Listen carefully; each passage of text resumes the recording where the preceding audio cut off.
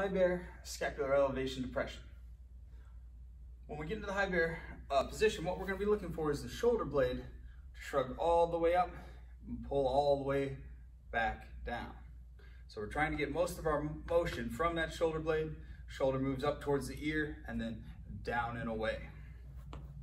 So for the high bear, we're going to go into a knee straight position with the hips back. Easiest way to find it, rocking back into your heel as far as you can. Arms are outstretched with your chest up, and you'll just press yourself back.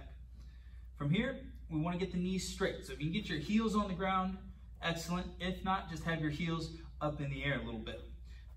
Big goal here, we want the hips back as far as we can get them. We want to feel tension on the back of the quads and the calves. From here, I'm going to shrug my shoulders towards my ears, pressing my butt back as far as I can. And then slowly, I'm going to pull my shoulder blades down my back, loading my hands a little bit. I want to feel the first finger really grab onto the ground and press down. You don't want to try and load with your hands up in the air with a gap between your fingers. So make sure your palms are completely flat. First knuckles pressing down as you go to pull your shoulders down and away from you, trying to make your shoulders as wide as possible. Then from there, you'll press away again, and then actively pull yourself down.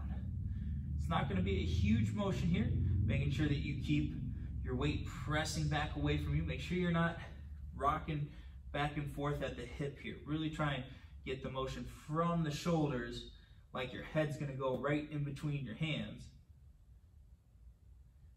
Press away, pull down. So from the other angle, so you can see what my shoulders are doing, I'm going to shrug. So shoulders come real close to my ears, and I'm going to pull the shoulders away from my ears and then pull the shoulder blades down my back.